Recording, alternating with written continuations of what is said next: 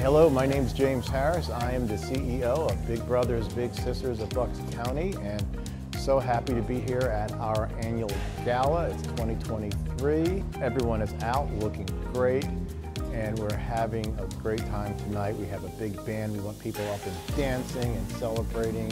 We have a different way we're doing our auction items, our matchmaker moments.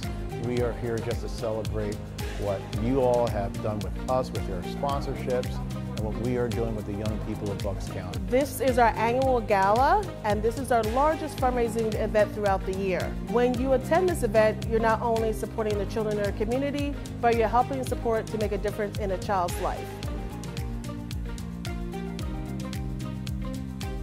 Hi, my name is John Wilson, and I've had a nearly lifelong association with Big Brothers Big Sisters. I got matched as a 12-year-old, and my big and I are still in contact to this day. In fact, he's here with me tonight. We speak weekly. He truly is my big brother, and he's had a tremendous influence on my life. He's helped me in my career, he's helped me in my personal life, and he is why I'm here tonight, why I served on the board, and why I feel so strongly about the need to give back to the community through this organization. Just wanted to take a minute to acknowledge the reason that we're here tonight. It is for mentorship, right? A lot of us, if we think back in our lives, we had a role model, we had someone we looked up to, or someone that showed us the way. The staff and the board of Big Brothers Big Sisters of Bucks County work tirelessly to support our local youth throughout the county. We make sure they're empowered and they ignite their full potential so they can reach their dreams. Here's to the power of community and togetherness. Tonight's gathering is a testament to the profound impact we can make when we join hands in our hearts for a common cause.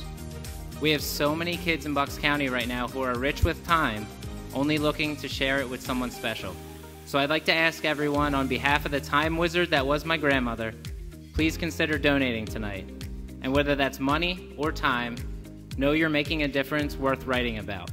Big Brother has been so fulfilling because you get back, I think, a lot more than you give.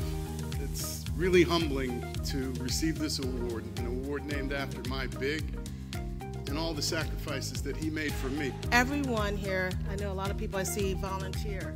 You are a silent hero in someone's life. You've made an impact to someone. I mean, right away I think back to the Principal of the Year award for the state of Pennsylvania, and I remember going into school the next day. This is when we were first matched, and I remember going and showing off to all my teachers that I knew Joe, and this was my big from Big Brothers Big Sisters, and I was so happy to show that off. As a big brother, I felt very confident that I could have an impact. What I wasn't prepared for was the impact that our relationship was going to have on me.